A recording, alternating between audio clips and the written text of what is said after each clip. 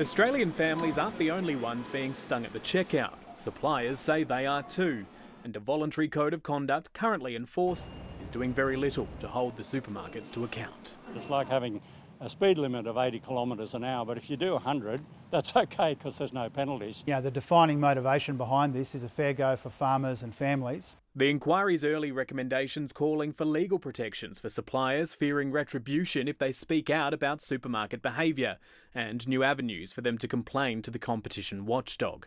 The supermarkets could also face massive court-imposed penalties if found in breach of the code, potentially up to 10% of their yearly turnover, which for the major players would amount to billions of dollars in fines. We support those in principle.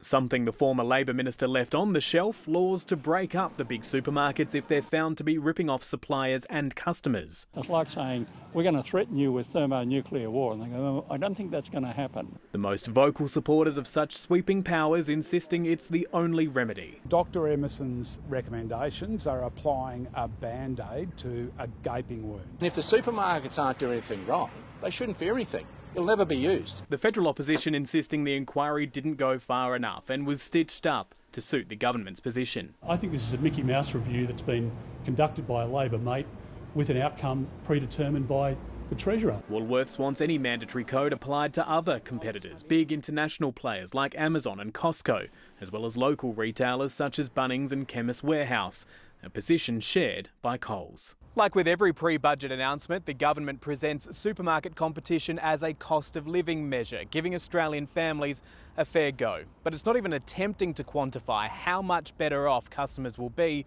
under a code of conduct. It tried that once before on energy prices from opposition, and it hasn't lived it down since. Matthew Doran, ABC News, Canberra.